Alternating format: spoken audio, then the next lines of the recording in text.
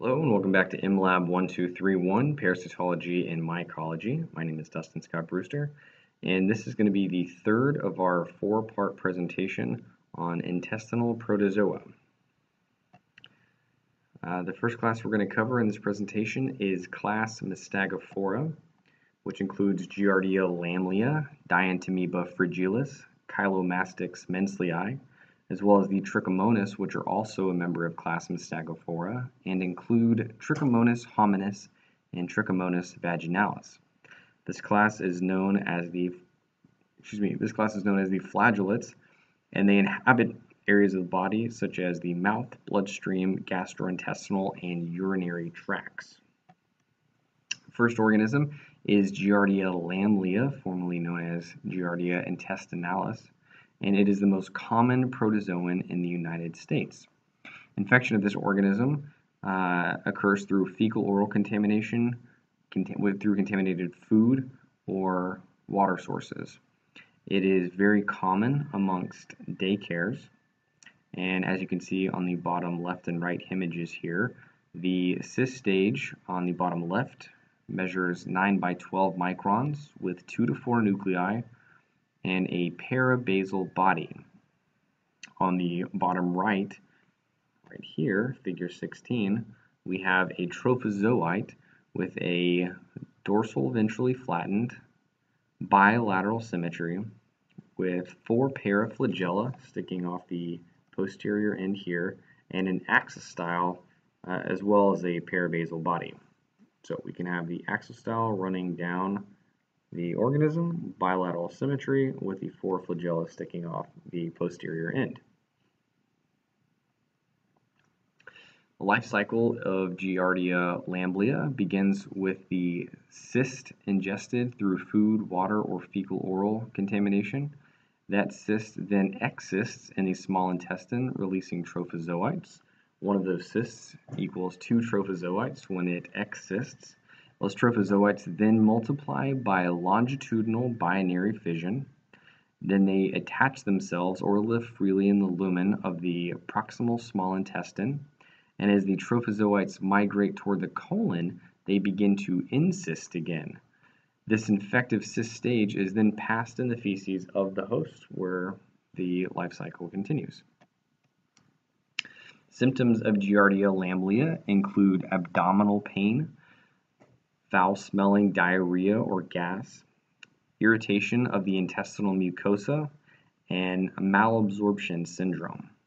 To note is that outbreaks are commonly seen when water systems are contaminated with sewage runoff or sewage waste, and travelers who contract GIARDIA lamblia typically have more violent, aggressive symptoms than locals. And it is common amongst the homosexual male community. So let's distinguish artifact from parasite. So on the left here, we have a yeast cell. There's no evidence of the axostyle, and there's no nucleus. While on the right, we have an axostyle present, as well as a nucleus for the GIARDIA intestinalis or GIARDIA lamblia. Next we have Dientamoeba fragilis.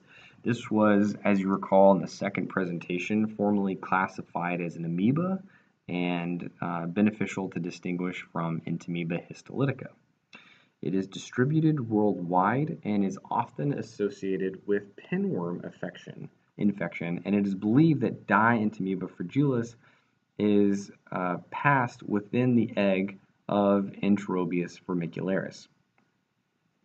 The trophozoite of Dientamoeba fragilis is binucleated with fragmented karyosomes with 4 to 8 granules of chromatin. It has 1 to 2 nuclei with little peripheral chromatin, and it also may have ingested red blood cells seen with Entamoeba histolytica. The cyst stage was believed to not exist in Dientamoeba fragilis until recently. I read in a recent report that the cyst stage can occur but is rarely seen. The life cycle for Dientamoeba fragilis is poorly understood, but it is believed that transmission occurs through fecal-oral transmission and may also be transmitted, as we discussed, through the helminth egg of Enterobius formicularis. Those trophozoites, once ingested, reside in the lumen of the colon and also replicate via binary fission. Next, we have Chilomastics menslii, which is non-pathogenic but needs to be differentiated from GIARDIA. Like GIARDIA, transmission occurs from ingestion of the mature cyst through food, water, or fecal-oral transmission. The cyst is lemon-shaped with one nucleus, and a cytosome may be present. The trophozoite is pear-shaped, measures 6 to 24 microns with a rounded anterior end and a tapered posterior end, and it has a eccentric karyosome present. So here we have the nucleus with the eccentric karyosome and the pear-shaped, and this is the trophozoite of Chilomastics menslii. Also note there's no parabasal body or axostyle present in this guy here. So distinguishing artifact from parasite again, on the left we have a yeast cell, which is somewhat lemon-shaped. Again, there's no evidence of any nucleus or cytosome. On the right we have Chilomastics menslii, which is lemon-shaped, and it does contain a nucleus, seen right there. And there is evidence of a cytosome in this guy. So there's the nucleus right there, eccentric karyosome. Next, we're going to jump into the trichomonads, which are also a member of class Mystagophora. Clinically relevant are the Trichomonas hominis and Trichomonas vaginalis.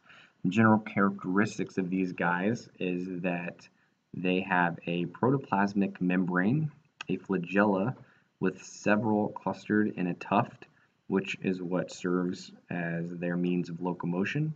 They possess an axostyle, which functions for support, and a costa, which is a firm rod-like structure which runs along the base of the undulating membrane. These guys also have a cytosome, which is a rudimentary mouth. So we saw these images earlier in the presentation. This is actually Trichomonas vaginalis, and we'll get into that, I believe, next. Nope, Trichomonas hominis first. Trichomonas hominis is non-pathogenic, but must be differentiated from Trichomonas vaginalis. It's transmitted by ingestion of fecally contaminated food, water, or fomites, and it resides in the large intestine and is shed in the feces. This guy has a jerky motility, which can be seen on a wet mount. And in this image here, we have a trichrome stain of Trichomonas hominis. The morphology of Trichomonas hominis, for the trophozoite, measures 6 to 20 micrometers with 5 flagella, which 4 are directed anteriorly and 1 directed posteriorly along the undulating membrane.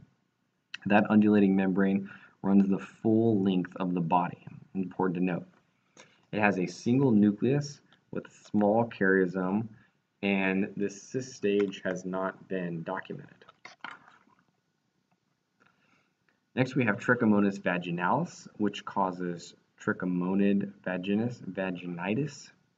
It is distributed worldwide and spread from person to person through sexual contact. So this is a sexually transmitted infection, an STI. It is diagnosed by recovery of the motile trophozoite in vaginal discharge, smear, or in urine. The trophozoite for Trichomonas vaginalis measures 7 to 13 micrometers with 5 flagella, 4 anterior directed, 1 posteriorly directed along the undulating membrane, but unlike Trichomonas hominis, this only runs half of the body. It has a large nucleus with a small karyosome and also no cystage is known. So the life cycle of Trichomonas vaginalis, it is a sexually transmitted infection. Begins with through sexual intercourse, person-to-person contact. That organism is passed through genital contact, and it replicates through longitudinal binary fission.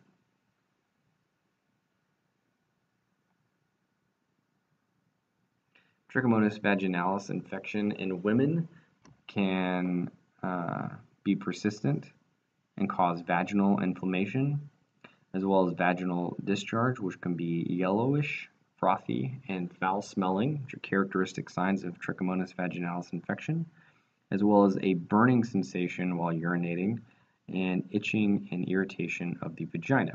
In males, however, it is mostly asymptomatic and rarely seen in male urine samples.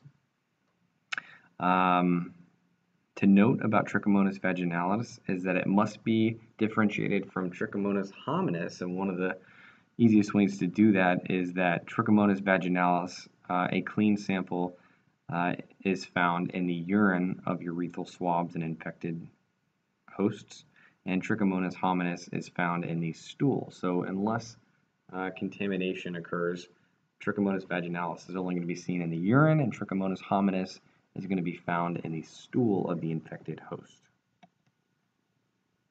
So that's going to conclude the third of our four-part presentation series for the intestinal protozoa. We'll pick this back up with our last class, and that's it.